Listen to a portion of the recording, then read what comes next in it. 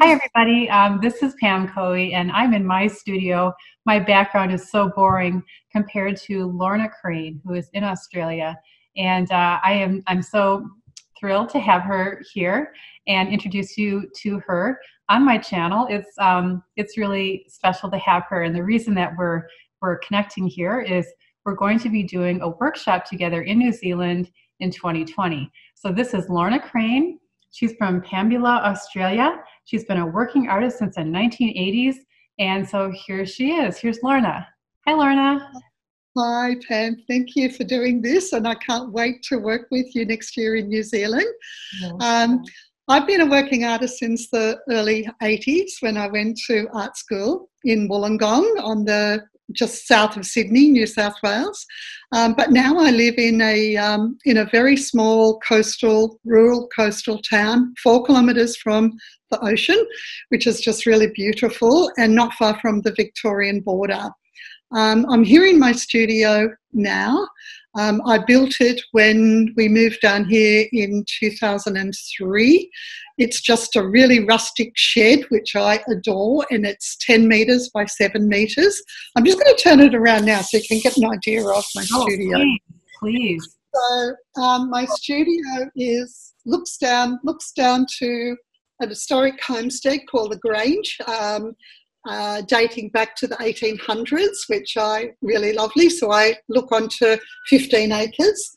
My working space is 7 metres by 7 metres. So you can kind of get to see the space there now. Yeah, very beautiful. I like to work on tables because I was always working on kitchen tables because I didn't have studio spaces. So I've got a very flexible art space that sort of moves around all of the time. You've got to excuse the mess here at the moment because I've just returned from looking after my daughter for nearly 2 months now. One of my big brushes there that's hanging from the rafters. What I love about my studio is that I have to walk down to my space. So that's my house there. So it's just a little 3-bedroom bungalow. But I love the fact that I can walk down to my studio. And again, there's a big mess in here at the moment, but this is where I do a lot of cloth work, some storage, and there's a bathroom there. A lot of things are on wheels, so I can easily walk around. It seems very spacious and very well lit. Yeah, it's real. Oh, there's no lights on at the moment, so it's all natural at the moment. I'm working on a big project at the moment, which is a fibre work. This is all little works in progress, and it's for me, I'm more a painter than fibre, but I'm a bit of a closet fibre artist. So I came out about 5 years ago by doing a lot of contemporary cloth work. But I still love pushing. I like to push the limits by using like tarlatan. I've got tarlatan here that use tarlatan. I've got handmade paper. I'm really like just pushing it as far as I can go, and using cloth that has been dipped into a lake and letting it kind of rot. And I like that kind of like perfect imperfect wabi-sabi sort of feel. With this one here, I'm using cement pigments on a vintage kimono cloth, but I love the front of it, but I love the black of it as well, and just sort of exploring what I can actually do with the fibre. I've decided, I love this section here as well, where I've started using my handmade ink, which is a Panbula brew that I used. So using eucalyptus leaves and that's actually been in my studio now for a couple of months. So it's had the natural light coming in, and that's still looking really quite good. But I'm now going to start drawing back into it. Right, so there's ink that actually comes from a eucalyptus leaf that's that dark. It's almost black. Yeah, well, this is organza, so I'm layering all of these. So this is a layer of organza over the top of a piece that I'd hand dyed a long time ago. This is just with a marker, so I really like to push whatever, a bit like you, Pam. I like to use a variety of mediums. So just using an oil pastel here, drawing over the top of it. So I don't want to lose my integrity as an artist by just being a purist with, you know, fibre work. You know, I'm layering, like down here you can see I'm layering with the organza with the pigments, and I'm overlaying it with the tarlatan, which is what you use to wipe off etching plates, and then over painting it with ink as well. I've just done that grid work there just to hold it together, but I quite like the grid as well. Up here you can see where I've kind of started stitching it together a little bit more, and I'm using paint swatches up there as well. So it will be it's around about 2 metres. So if you can kind of look at it like that, in context of there's a big easel. I see. Okay. So are you, when you stitching, you're hand stitching and choosing your different colored threads and things like that? Yeah, I'm going to, it'll probably, like, this is just like a work in progress of just putting the little samples up at the moment and just seeing, well, you know, how am I going to put it all together? And that will start over the next couple of, in the new year, I'll just work intensely with it. Like this one here is just some beautiful acrylic ink that I've used. And then I've washed it, and this is just a simple drop cloth that a painter will use to put on the floor. I love working with the drop cloth. But then after you've washed it, it becomes really quite soft and beautiful, and I'm really enjoying it. But then when you layer it here with the organza, it just has this lovely sort of a sophistication about it that, you know, there's a mystery of, you know, you want to be able to what lies beneath. And, you know, I find that really, really fascinating. So, that's wonderful. And, so your studio, did you build that or? It was a shed when we came here, and it was full of sheep poo, and it was just, there was no concrete floor. We ended up, we put the concrete floor in, and we put these windows in. So this was just an opening here where the previous owner could just drive through from that angle over there and drive out through here, and then drive up through there. So it was, so. What a major improvement. It's beautiful. So this is an idea about what this is. These are, can you see these? I can. Those are your, so for my audience who may not know, but Lorna Crane is internationally known for her amazing brushes, among other things. But the name of our upcoming workshop is a brush with, is it a brush with New Zealand, right? Yeah. Okay. Yeah. And this is why, because, Lorna, you just, when did you make your first brush? Do you remember? It would have been this time 5 years ago. 5 years ago. It was after a conversation. Can I turn it around now so I can? Please do. Please do. Yes. Yeah. We'll take I was actually. I'll just do this first. Yeah. I was actually teaching in Venice. I was working on these particular 8-inch squares. In Venice, and I was teaching a workshop which was a mixed media collage workshop, and we were doing a lot of mark making and overdrawing and deconstruction and reconstruction. So, and what I found from doing that particular project, I learnt so much about just letting go, and by letting go you don't have this sort of preconceived idea about it or an expectation.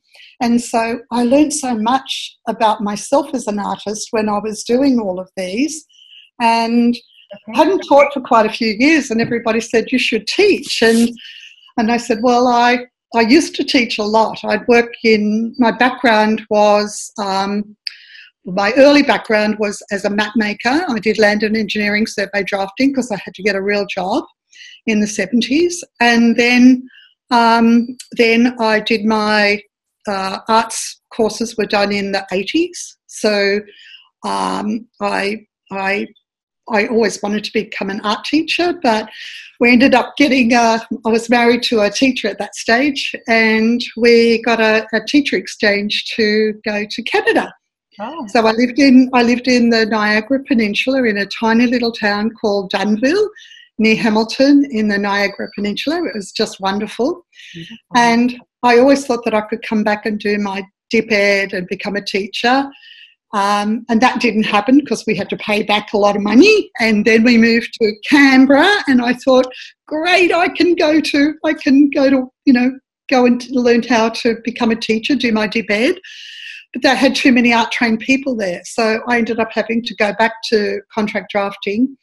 And then I thought, no, I really want to concentrate more on an arts career. So I ended up getting a job working with people with mild intellectual disabilities. So I worked with them for a couple of years.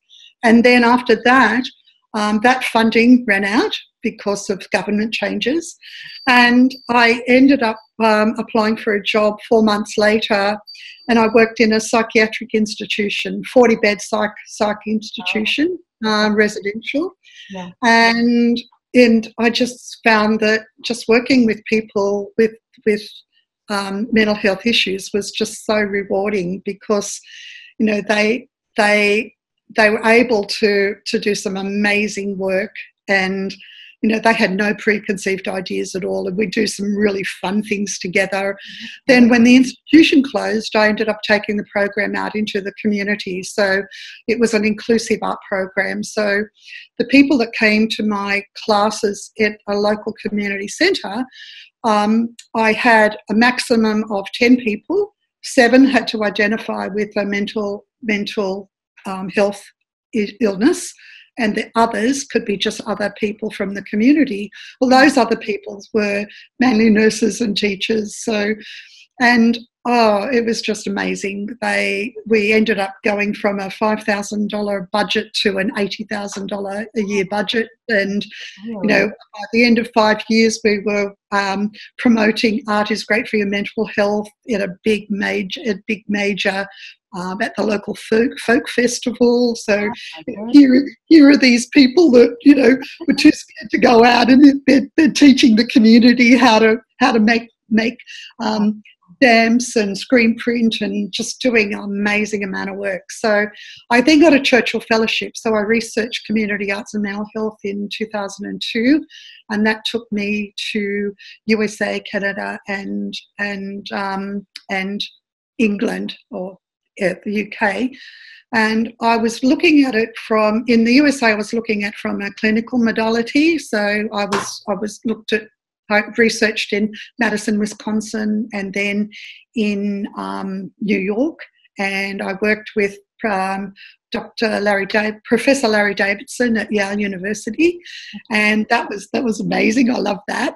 Yeah. And then up to Canada, looking at it from a community arts modality, and that was really interesting. But you could see the difference from when I was there in '88, where they had a different government, and then in 2002 there was just no funding for the arts, and they were really, really, really struggling with, you know, with anything that, anything that is sort of, you know, helping people. It was more about getting them into employment rather than doing the arts. But they didn't realise that the arts is actually, you know, it's a stepping stone in building confidence, and there are so many layers to you know, recovery.